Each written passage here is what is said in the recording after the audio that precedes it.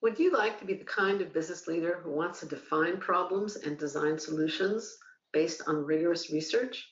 Are you seeking a global part-time program that goes beyond the master's? Do you like the idea of being a chef as opposed to being a cook? Tune into this podcast with the director of Grenoble's DBA program. Welcome to the 315th episode of Admissions Straight Talk, the podcast dedicated to graduate admissions and helping you approach the application process thoughtfully and successfully. I'm Linda Abraham, the founder of Accepted and the host of this podcast. My mission and passion is to help you show that you both fit in at your target schools and are a standout in the applicant pool. The result? You get a message one day that causes you to jump up and down shouting, "Yes, I'm in!" And not only in, but in at the best program for you.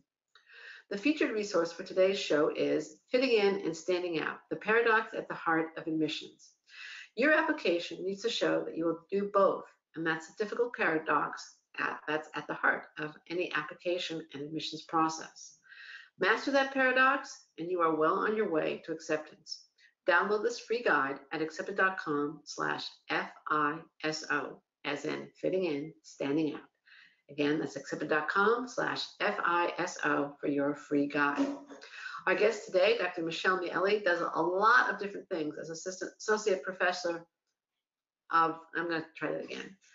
Our guest today, Dr. Michelle Mielly, does a lot of different things as associate professor at the Grenoble Ecole de Management, also known as GEM, where she's been since 2010. I'm not going to list them all, but the most relevant role for us today is as academic director of the DBA U.S. for GEM. Originally from the U.S., Dr. Mielly earned her bachelor's at Southwestern University in Texas, a master's from Penn State and Harvard, and her PhD in anthropology and Francophone civilization is also from Harvard. She has worked in France, the U.S., the Ivory Coast, and Central America. Dr. Mielly, welcome to Admissions Straight Talk.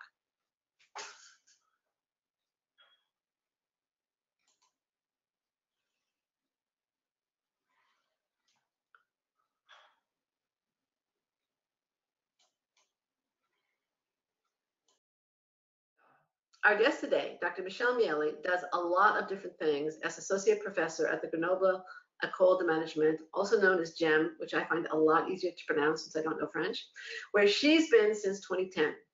I'm not going to list all the things that she does, but the most relevant role for us today is as academic director of the DBA U.S. for GEM. Originally from the U.S., Dr. Mielly earned her bachelor's at Southwestern University in Texas, a master's from Penn State and Harvard, and her PhD in anthropology and Francophone civilization is also from Harvard. She has worked in France, the U.S., the Ivory Coast, and Central America. Dr. Mielly, welcome to Admissions Straight Talk. Thank you. Thank you for having me. It's a pleasure to have you here. Now, I want to start with two really basic questions, but I think they are ones that at least a segment of listeners are going to have. And the first one is, what's the difference between a PhD and a DBA? Right. So that's a great question, Linda. That's often one that we get. They're very similar. In essence, they're both doctoral qualifications. They're terminal degrees. So after you do those, you can't go higher unless you are in academia for many years. And then there's always something else you can do, right? You can become an emeritus later, et cetera. But they're the same. And simply the name is different because one really designates that it's a part-time, traditionally it's been a part-time program, number one. Number two, it is in business administration, so it's a professional qualification as opposed to a purely academic qualification. And so it is for people who are either practitioners in management or people wanting to do a more applied management doctoral research kind of thesis. So it's a little bit more applied, it's a little bit more for practitioners, and it's often linked to part-time status and professional status. So it's a little bit less academic, let's say, in terms of the contribution that we're expecting from someone who would have a pure academic career. So it's a hybrid, if you will. Okay. It still has a lot of the ingredients of the PhD, and we are, often really looking to keep it very close to the same level, because at our school we have PhD and DBA, so we compare notes a lot, and they're very similar, but the level of contribution we'll ask them to have with their thesis will be more on the managerial side or the practitioner side, and a little bit less on the theoretical side, but they need both. So they need almost managers sounds like and almost like a clinical degree as opposed to a research or a strictly research oriented degree. Exactly. It's a lot like that because it's clinical in the sense that they are really examining a phenomenon in the field and they're applying solutions to it based on original research and their own data, but also based on what they're observing and the things that are in the literature that can feed into that, right? So it's very a hypothesis and then proving or disproving that hypothesis. Right. So when they do quantitative, they're hypothesizing. When they're doing qualitative, they're formulating propositions and then they're testing those propositions, right? Okay. So it's interesting. Now, what can someone with a DBA do that, let's say, an MBA or another master's holder in business can't do? So yeah, so that's a good one because we like to look at that. We look for people who have an MBA or really good masters, and we tell them when you were in an MBA program, it's very rigorous and very intense, but you're basically working often on a case method, and you're learning how to establish and practice and replicate good recipes, right? So you have the ingredients and the recipes and you're cooking up great solutions for organizations. But the difference is when you go for a doctorate, you are writing the recipe. You're behind the wheel. Nobody else has written it. So all the things that you learned in the MBA are great because your mind has learned to think in a way which is solutions oriented, but the DBA is problem oriented. A doctoral work is, what are the problems? We don't know about solutions yet. We're trying to figure out what the problems are. We just want to hear the pain, and we don't want to try to address the pain. The only way we can address the pain is by finding more pain, right? So it's a very different approach. I don't really want to do that, but I noticed that your colleague, I'm looking for a name, Dr. Valérie? Valérie. She, in one of the videos, I was researching the program before the call, and that's exactly the metaphor she used. She said, in a master's program, you have the recipe and you're a cook. You cook the recipe. When you're in the DBA program, you become a chef.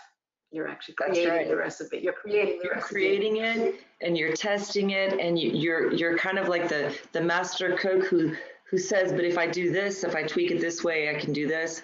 So you're looking for different outcomes, and you have a lot less certitude, and it's also fun because you get lost in trying to figure out all the different ingredients of the recipe that would make it great. So there's a period where you're exploring. It's very different, right? It's a lot of fun, but it also means that you really change your mindset from, let's say an implied, we're only finding solutions to, we're also just going to ask really good questions, which is a great skill that the MBA does give you, right? You ask good questions. Right. Now, that's the difference in focus between the DBA and the MBA, for example. Right. But in terms of professional opportunities after the degree, I mean, what is the difference there? Beyond, outside of academia. Obviously, I'm going to academia, but what are the benefits? Exactly.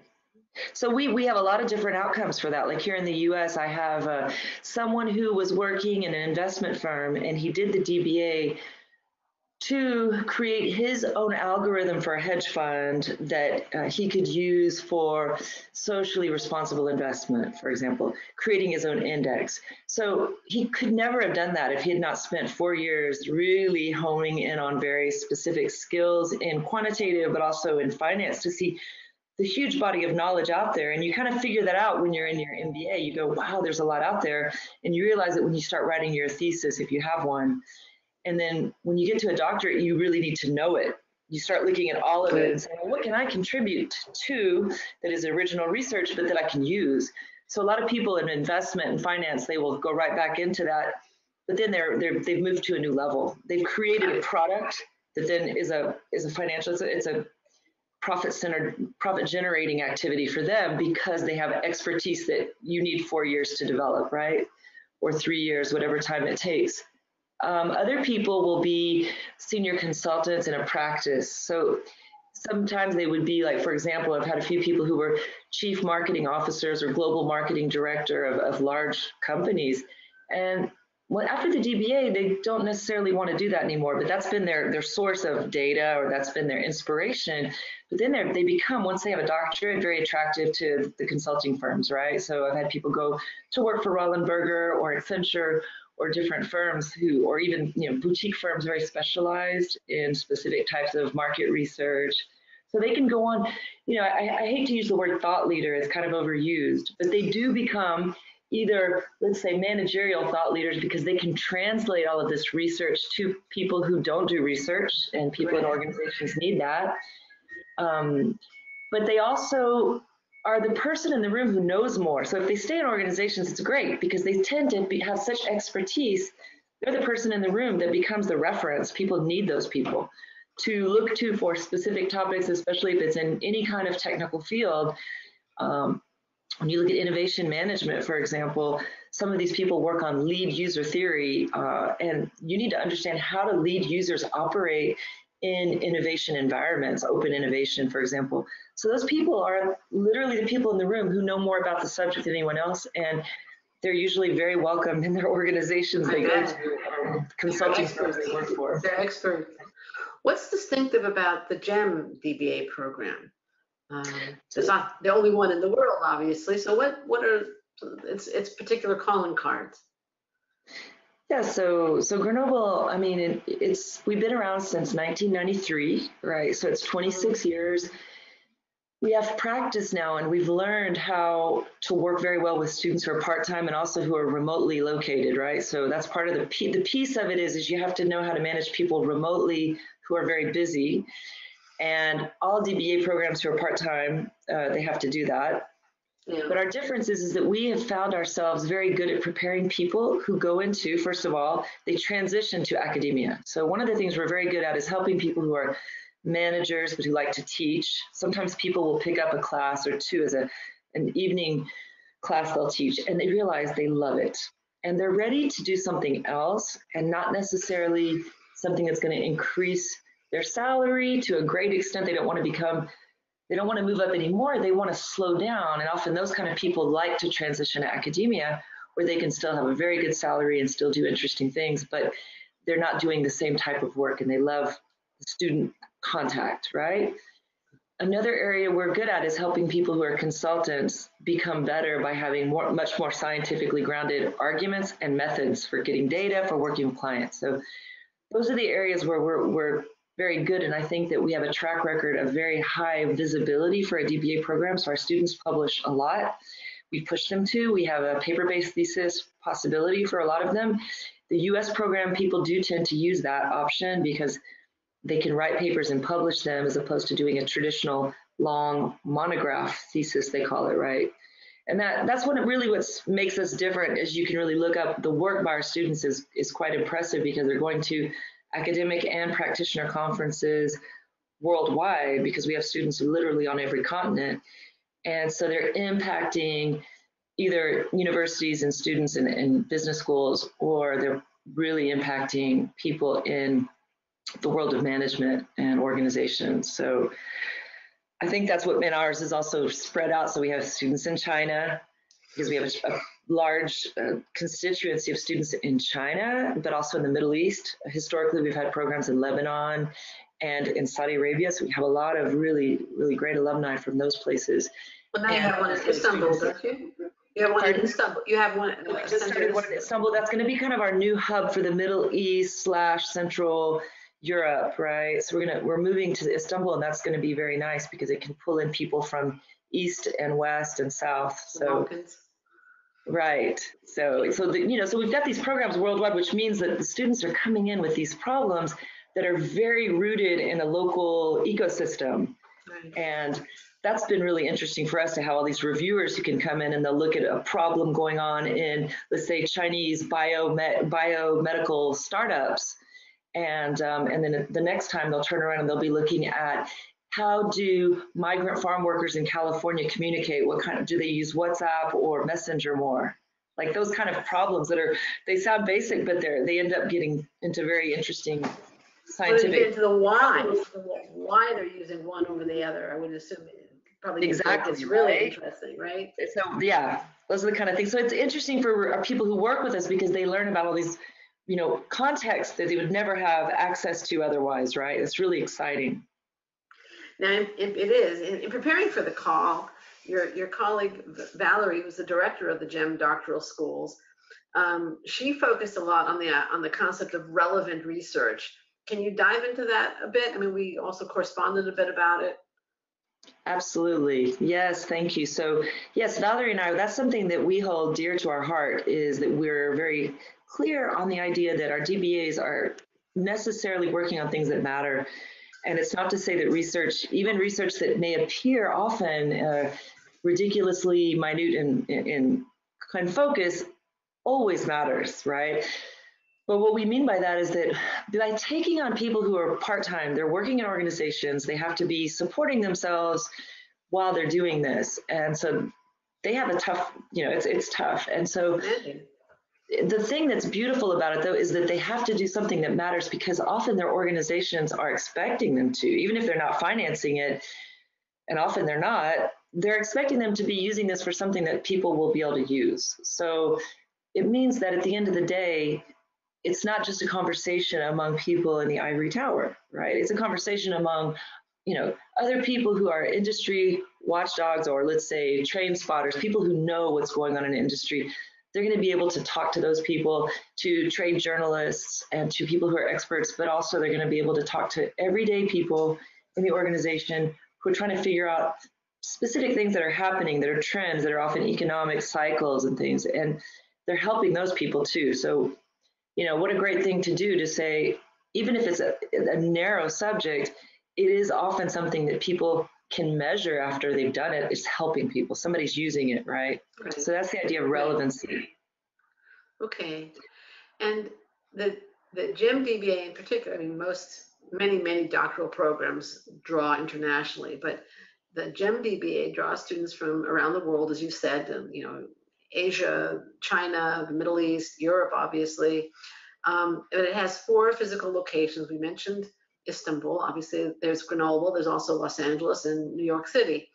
Do the cohorts in these different locations meet all together at specific points in time in their program? Is it a lockstep program? Are there online components to the program, or do they have to travel regularly to whatever center they're most associated with? How does that all kind of fit together? Yeah. Yes. So what we try to do is say people are usually from a geographic location, right? So if someone is in Singapore, they would go to the China program, or if they're in, Armenia, they would go to Istanbul, right? But how it happens is some of these global managers it's just incredible. They'll say, well, I'm going to miss my workshop because I'm not going to be in China for workshop 3, but I'll be in Los Angeles the next month. I can make it up. So it does happen that people can go to other sites, right? We like that, and we want them to meet each other. But people are, Americans prefer to be able to take their classes on a U.S. campus because it's just easier, right? Because we've organized it for Americans, right? So let's say you have 2 options. One is if you're in the Grenoble program in France, or the Istanbul program, it's based on you come and you do 1 full week of coursework, and you're there for like 5 to 6 days minimum, and then you go back to your job and you come back every 3 to 4 months, right? No, it's every 6 months. And that sequence is every 6 months you come for a week, and you do that 4 times. And we do it a little differently for the Americans. We say, we'd rather them have more frequency of contact and not have to miss work, because we know it's tough for people to miss work. So we do it on a weekend basis. So about every 3 months, over a 2-year period, you have a weekend course. So we do 1 in Grenoble. The first one is like intro orientation, come to Grenoble, meet us. And then after that, it's all on a U.S. campus, whether it be in Burbank or in New York, which we're starting up. Then it's going to be on a Friday afternoon, Saturday, and then part of the day Sunday. People fly home Sunday afternoon. And that works quite well, So yeah, with the Americans, that seems to be the recipe. And you're the chefs that created it. And are you is there a time like when they all meet? Well, I guess the beginning they all meet in Grenoble, a specific cohort, right? Right. So they definitely meet. So they come to the way, if I walk you through it, they go to Grenoble once, then they have, for in the U.S. program, then they'll have 5 weekends over the next 18 months. And that's and in the the final US. workshop, they'll come back to Grenoble and they will defend their pre-dissertation defense. So basically, it's a moment to say, I've done this work, I've collected data, I've done a pilot study, and I'm going to come back and present it and get feedback from people who are not my supervisor, from other people who are experts in my field who will give me new feedback. So I triangulate. And then after that, so they see their classmates then always. Sometimes it's 2 classes. Sometimes we organize it so that there's like, we had a program in Switzerland. Well, they were with the U.S. students. Sometimes it'll be the Chinese students will be next to the students based in Grenoble. So we try to mix the cohorts a lot when we can do social things and academic things together. But what's for sure is they always meet at graduation, right? So that's our big moment. And then you have a mixture of years because people have different speeds and frequencies of, graduation rates vary a little bit. So some people it takes them to, let's say the minimum is 3, the maximum is 5. So people are not always of the same year graduating, and it's kind of a nice thing. You mix people, then you get all the people from different geographies together. But yeah, it's what we didn't do is we thought about a global DBA, and the thing we found is that people like to have a connection to a community where they kind of go through something together. And when you do a global DBA, you move around from one campus to another, right? So we thought, well, we can do a class and we can do a weekend and a week in China, a week in Colombia, I don't know, a week in Istanbul. But when we tested that with students and alumni, they didn't like the idea of not having some regularity of place and group. And they liked the idea of having a group of people you kind of go through this together with. They enjoyed that. That's what's really cool is probably the people more than anything, that you learn so much from these other very brilliant people who are doing this with you, who are also very ambitious people. And it's inspiring because you're meeting people who just impact organizations in very different ways, super different skill sets. And you have people coming in, and I had a woman from Lebanon come in and she said, I want to work on breastfeeding. And I said, well, breastfeeding is a sociological studies kind of topics. It's not really business, but we can look at what you want to do with that. And it ended up being public health marketing and breastfeeding in Lebanon. And, that's a great way of saying, well, that's, people were inspired by that she was working on something so important as public health, and how do you market, how do you use marketing messages to do that? Another example is someone from the U.S. whose name is Ben Powers, and he is a headmaster of the Southport School in Connecticut. And this is a school specialized in students with dyslexia. So Ben's thesis was looking at, there's been some research on dyslexia and entrepreneurship, and a lot of linkages. Really? Dyslexic people tend to go into entrepreneurship and they're very successful. So it's interesting.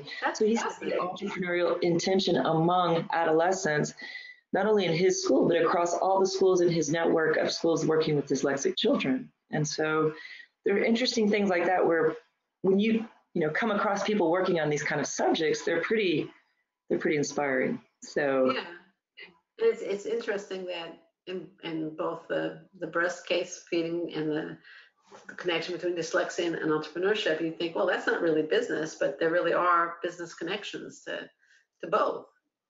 Right. They're always, as long as it's a connection. What I think is nice is that it's people have kind of maybe a narrower idea of the kind of research you can do in management, but management is a social study, social science field, which combines things from, anthropology, sociology, psychology. So, you really can pull in all kinds of interdisciplinary topics of interest, right, that are really quite interesting and fun to work on. How does the GEM DBA program compare in cost to similar U.S. programs? I know you've sometimes been critical of the cost of higher ed in the United States. Absolutely. I mean, I'm a product of the higher education in the United States, and I followed carefully the way that it's, there's definitely inflation that is, not exponential, but not far. And I think this is, we're seeing it. There's a crisis in enrollment in universities right now. It's really a problem in the United States, and it's hitting our economy. So we all know something has to be done, but it's spun out of control for all kinds of factors. And, so it's easy to criticize. I don't want to be a blind critic of this, but I do say, I think there are a lot of people outside academia that are also criticizing it. I mean, yeah, I would love to try to help fix this, because I think that Americans are, going to need this for the future.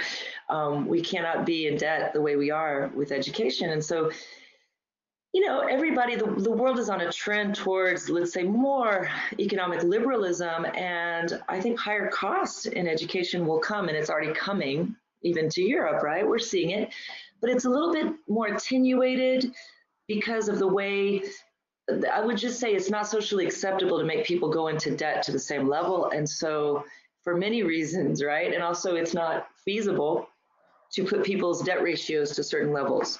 And so, our program costs for 4 years. If you do 4 years, it costs about $69,000 or 60,000 euros. And so that's 17,000 euros the first 2 years and 14,000 euros the second 2 years. So that compares to about 100 to 150, even higher, $150,000. So it's about half. Right, roughly half. And our program is 4 years. When I say that 150,000 number, that's for 3-year programs in the U.S. So it's significant. Right. And that's one of the reasons people come, because they look at the graduates and what they're doing, and they're doing interesting work, and there's a lot of them. We just celebrated our 400th graduate, which is huge for doctoral programs, quite honestly. Sure. So people are looking at that in the U.S. and they're cost conscious, and they see that, we're going to help them. We're triple accredited, so we can still help them very much on the job market if they want to go into academia or tenure type jobs, and so we have a way of kind of responding to this problem. And I think that's what's happening is European schools and schools outside the U.S. are responding to this problem of affordable education. I know. When I I graduated college in the mid-70s, and I went to UCLA for undergraduate and my master's. And at the time, a quarter's tuition was about the same as 1 month's rent. Now, wow. I think, and people were complaining about it actually. Right. But, right. I think most of us, if we could pay 3 months rent for a year's tuition, we'd be thrilled. That's right. We would be. I mean, back in I think similarly, maybe before that period, I think you could work a summer job to pay for your college education, right? Right. That was back in my parents' day. They would work in the summer. I hate to date myself, but yes. Right. Yeah, it's and even in Los Angeles, with the ridiculous real estate prices that we have, tuition is much more than 3 months rent, and not to mention the rest of the country. But yes, I was recently speaking to someone in Los Angeles, and they said they had a very affordable undergraduate program, and they announced to me $46,000. Right, and that for them that was really a great price, and I know that they are competitive when they tell me that price for a private school. That Okay, UCLA is obviously public. But the tuition in the 70s was much less than it is today. Right. Right. Graduate program is even higher. Yes.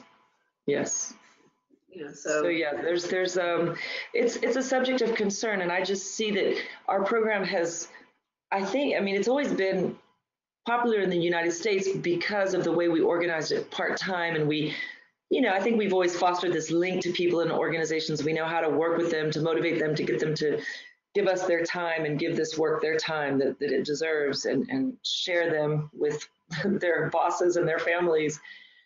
But I think that also it's increasingly getting down to it's just not affordable, and they look at it and they see that, it's a quick decision to go to Europe. And we're not the only school in Europe, right? So there are others too. There's competition in the European market, but I would say in the U.S., it depends on what you want to do, but people paying back this kind of debt to do a doctorate is surprising, because a doctorate is not traditionally been a profit generator, right? And for school, right?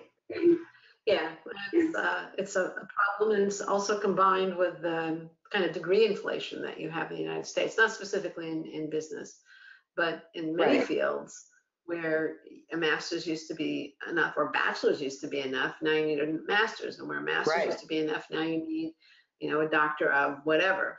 So kind of squeezing, I think, people and young professionals essentially between this rising demands and rising costs, and it's very, very difficult. All right, so you convinced me. I want to go. How do I get in? All right, so you have to apply. You got to send us a. What is something like research experience required? Many PhD, to be short, program, but doctoral programs require their applicants to have had some kind of research experience. Does the GEM program require that? No, we do not. We do not. We do favor applicants who have written like a master's thesis, because we just know they've practiced writing, right? Because writing is a craft. It's a whole other art. There's all these pieces to it. You have to learn how to do really good data collection and data analysis. So you need to use new tools, right?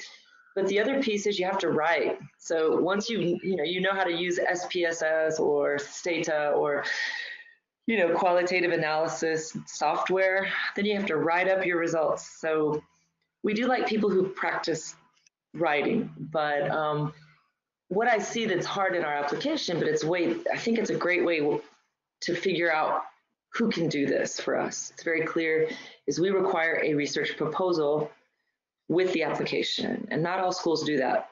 And it's tough. And we tell people, you know what, you may want to rekindle the old flame with your MBA profs, or somebody who you loved as a professor who's an academic who can look at this, because we're part of the admissions committee. We can give you a few pieces of advice, but there's a template that's very clear what they have to do. They have to come up with a research question, they have to think about a phenomenon, and they have to then go look in the peer-reviewed journals and find evidence that this is something original. And so it's not easy. And so they're actually going to add to the body of knowledge. Yeah, they have to go and look at it. And I mean, I can immediately see some people come back and they're like, I love it. This was so interesting. I got lost reading and I realized it's so rich, and I want to be part of the conversation. And that's great, or they'll come back and say, I only found 10 articles because I have to pay for these. And then I say, oh, well, let me show you a trick for finding free articles online, and then you start engaging with them, and you see they're curious enough and they know it's not going to be easy. And you see, when you work with these seasoned executives, sometimes they don't like to be put in a position of beginner. So that's really key to us. Is I have a bunch of CEOs, CFOs, and heads of small startups that are, these brilliant people, but they just haven't done research yet in this way, right? So they have to put themselves in a position to learn, and then we can fill their glass, right? CEOs don't always like to be told what to do either. They may. No. And sometimes they have very interesting discussions with their supervisors, but loving each other because they're different from each other, right? And they have this respect. Like our faculty, we need DBAs, because so part-time doctoral programs keep practitioners and academics in this discussion that is, I think, intellectually keeps everybody honest, right? Because you have to discuss things that you wouldn't have. You have to explain, why do you look at it this way? Why is this the orthodox way to do it? Aren't there other ways? And sometimes academics say, oh gosh, we have this kind of path dependency for doing things this way, and someone else comes and kind of disrupts the way we do it and asks us questions and makes us feel like, oh, well, maybe that is kind of rigid. But, we do the same with them. Right. The way that they're looking at business problems. We say, you got to switch your gears here, and that's not going to be interesting to an academic. Just before we spoke, I was correcting a presentation for a conference I'm going to tomorrow. Oh, really? And my DBA student who I'm supervising was using a style of a presentation that's a little bit more for a consultant, right? Or a business practitioner. There were too many, I think, kind of photos or things that, it has to look serious, right? So there are things like that you just have to kind of adopt so it's kind of like it's cool because we have to learn to speak each other's codes. And, that's kind of the fun part of it, but it's not the easy part, and That's so. where anthropology comes in, right? That's your Exactly, background in anthropology, right? Different That's cultures. right. We learn to observe. Everything is a phenomenon. Everything's interesting. I mean, when people tell me when they leave the workshops on the weekends, they get the restaurant, menu, and they start looking at the menu and analyzing the font, the way what it's putting. They start analyzing everything, right? Right. And that's kind of fun. But like, just to go back to the idea of the interviewee so when you apply, you write this proposal. We don't always tell you it's good right away. We sometimes tell you to go back and do work on it. And if people are willing to go back and really work on it, that's a great sign to me right there. So if we didn't have that proposal in the application, I wouldn't know about people's resilience facing the difficulty of the academic, process of learning to write and do research. If people are resilient, and even if they're, at the top of their field, they're, well-known speaker on a topic, but they can also bend themselves in the direction to be learners again, they're the perfect candidates for us. Okay. Now, just to dive a little bit into what I saw on the website, I noticed that you also want to have at least 5 years of work experience in DBA applicants. Is there any particular kind of work experience that you're looking for? I mean, it's good if they've had, when we say 5 years, it's really, they've been managing people, right? Okay. And what is the average age of the DBA applicant of students? There you go, right? So it means that the youngest folks are usually 35, and then it goes up to. There's really no age limit. I've had people in their 70s defend their thesis, and it's wonderful. Whoa. I think we've actually had someone who was almost 80, actually. So we've had a multitude of different age groups, and I've taken in, I've had a couple of people come in at 30 because they were so ripe for this, and they really honestly could have done a full-time PhD. They had the full capacity to do a PhD. They were young, they were hungry, they had great ideas, but they couldn't quit their job. And so some people have to support family. Sure. Some people send all their money back to their parents in another country, so they can't quit their job. So we can help them by putting them in maybe a more academic track, some of those people, to really pushing them to go in a more academic direction with certain types of supervisors and projects. And so I've got a mix of ages, but I'd say the youngest are 30, and then it goes, there's no age limit up. And so the experience should be managing people in some form, or some kind of, pretty significant project management, because when they're in the room with the others, it's an impressive group of people. So we want them to feel comfortable in that group. Right. It doesn't have to be specifically in business, though. Like if they were managing people, No, we have people from nonprofits, NGOs, people who've worked on humanitarian, a lot of military and government. We have a lot of people especially from Middle Eastern countries, getting qualifications. They're working in government. They're really working on very specific problems of governance or of economics, right? So public, private sector, and no, it's anything to do really with organizations and managing organizational questions, right? Okay. And what about academic requirements? Is there a GMAT or GRE, academic background in business or specific other fields? What about those kinds of requirements? Can you touch on that? So that's good. So the PhD program at GEM does require GMAT or GRE. We do not, because we assume that a lot of people have already done that. If they come in with a really good MBA, they've done that. But you do require master's. You do require a master's degree, right? So we require a master's degree with a preference for an MBA or a master's in a discipline such as finance, marketing, economics, etc.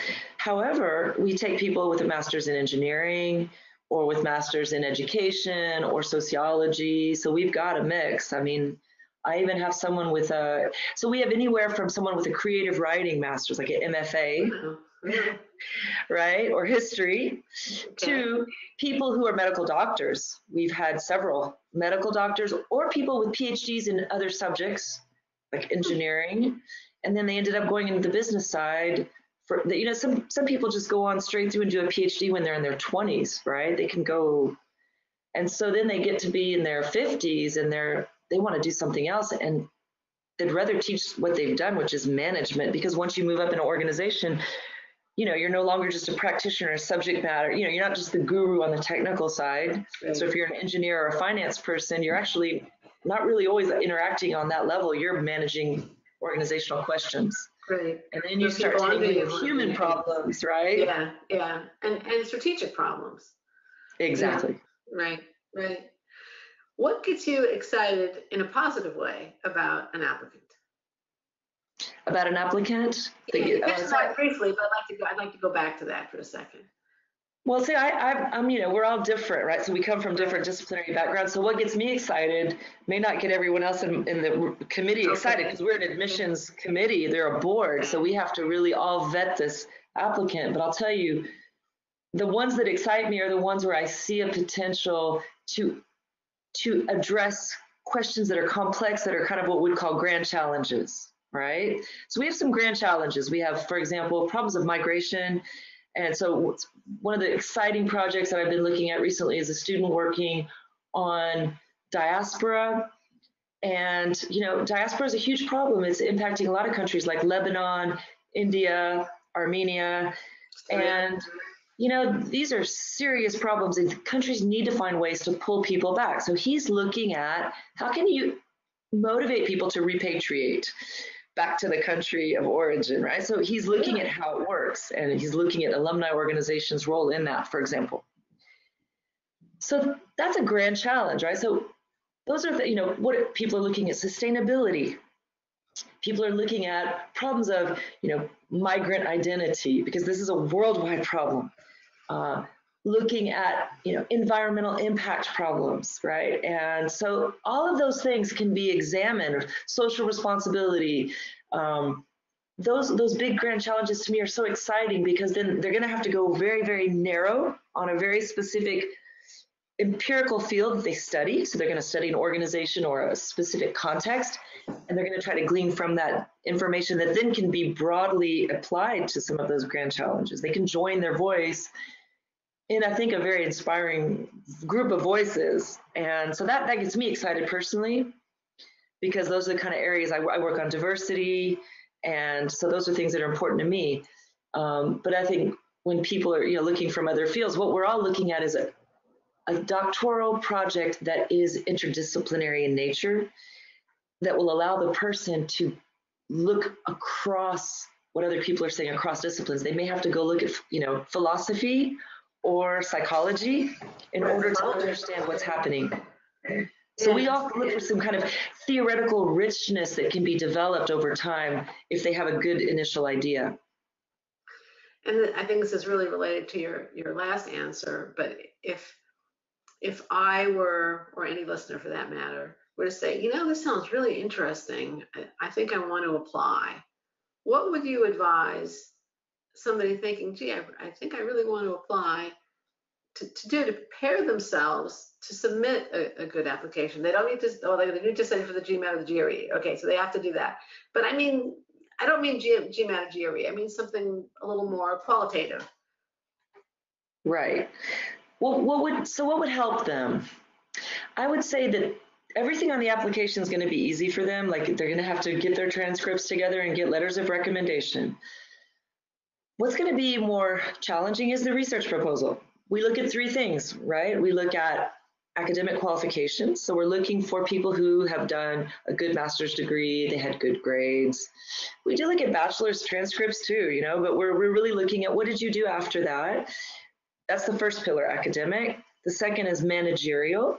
So we're looking at your experience and what you could bring. And that's always interesting, because sometimes people have much stronger managerial experience than their academic side. And that's a pillar that moves up. But the third and most important one really for us is looking at the research potential. So that proposal is important. So I tell people, if you give yourself 6 months, that's great. If you don't have that much time, there are ways to accelerate. But I would say in any case, you will need to think. what we need to do, what we do in a doctorate that we don't have time to do in our everyday organizational lives that are extremely harried and I think extremely distracted today, is we need to think. And, Bertrand Russell said that, right? He said, I did everything I did in my career because I simply took my brain and used it by thinking. And what I mean by that is he didn't have any other distraction. He sat down in an armchair and thought about problems. And that's what we're asking people to do to write the proposal. Not to sit in the armchair all day, but to think about it. And you need to have that, moment where you sit back and think, what have I, in my career, in my everyday environment, what are the things I observe that are interesting, that have struck me? It's not what are other people working on that I can kind of latch onto. It's what's interesting to me. And when certain people they're already reading about things and they're thinking about things, but there's a multitude of issues, so they have to find the ones that reverberate with them. So I would say, sit down and think about what are the things that when you read, do you see a pattern among the things that interest you in the things you read? Do you see, what are you recognizing in terms of things that are happening at work that are problems or that are some kind of interesting, conundrum or paradox even? Paradoxes are interesting, right? Like what is it contradictory? What's happening in organizations today? And so it usually does need to come from their experience. That's why they need to have some experience, because they've had that, their intuition has been, I would say, refined through watching things happen, right? And so they already have some intuitions about interesting things. They need to then go and look and see what's been written. But thinking about it first, engage with someone who you think knows about this subject. Talk to people you trust who have written, right? Who can write about these things, who have ideas about these things.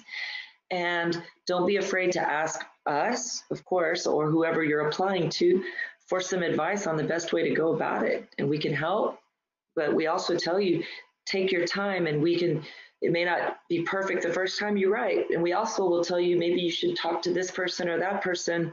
If we see you really have a great idea, if you're saying, I want to work on big data, facial recognition systems, it's a information systems problem. Well, maybe there's someone in our school we would put you in touch with if you seem to really be advanced on a question already and you need some direction. So we can do that. But I would tell someone, stop and think, look around you for resources who can help you, because you'll need to socialize your idea, do some reading on it, and don't hesitate to reach out for more guidance, right? And to see what does a really good proposal look like. Ask us for that, and we can share. Great. Okay.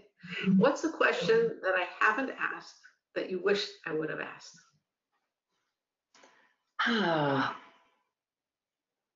Maybe one of the questions that's really interesting to me is, how can we involve more minorities or groups that are underrepresented in doctoral research? Go for it. All right. So we're looking to, and I think this is really important thing for us, is to kind of broaden what we call perspective diversity or perspectival diversity in the academy, so that we have people coming from really different backgrounds. And what I like about the DBA is there are people who don't have the same way of thinking about things. You have conversations with people. I mean, I'll just be very simple. Like, for example, in the U.S., we're very polarized on politics. And, it's kind of an interesting place where people come together and they have very different ideas, especially let's look at the U.S. context. They'll come in from very different backgrounds. And doing doctoral work allows people to kind of engage on touchy subjects and have much more productive conversations. So I want to see more and more people from different perspectives, whether it be more women, more people of color, more people from economically, let's say, less privileged backgrounds coming into programs like this, because they're going to bring in so much more, let's say, richness of diversity and perspective that's going to help us kind of question our assumptions. And that's what the academy needs, is to constantly be challenging its assumptions. So I think it'll be great. Okay, wonderful. Well, thank you very much for that. Dr. Mielly, I want to thank you so much for joining me today. It's been a pleasure. You've been very generous with your time, and I don't want to take any more advantage than I already have. Where can listeners and potential applicants learn more about GEM's DBA program? So if they Google Grenoble DBA France or GEM DBA France, they'll find it. So if I tell you it is so if you type in grenoble-em.com, you'll find our website, and then you can find Doctorate of Business Administration or DBA. So there are many ways to find us, and then they'll find the contact person for our program is named Claire, and Claire is just great in responding. So we have a team of people to help. Okay, great. And I'll give one more way they can find you, and that is if you go to accepted.com/315, which is the show today. We'll link to the website for the GEM DBA, and as well as to related articles and interviews. Listener, I want to thank you too for joining Dr. Michelle Mielly and me for our 315th episode. Just a quick reminder, you can master the paradox at the heart of graduate admissions by downloading our free guide, Fitting In and Standing Out, the paradox at the heart of admissions. Grab your copy at accepted.com/FISO. And a final request, if you find the show worthwhile, please share the good word by leaving a review on iTunes. Your doing so helps us spread the word about Admission Straight Talk, and there's a link in the show notes to our iTunes page where you can leave that review. And of course, if you want to leave a review somewhere else, that's fine too. Thanks again for coming. This is Admission Straight Talk produced by Accepted, and I'm your host, Linda Abraham. I'll talk to you again next week.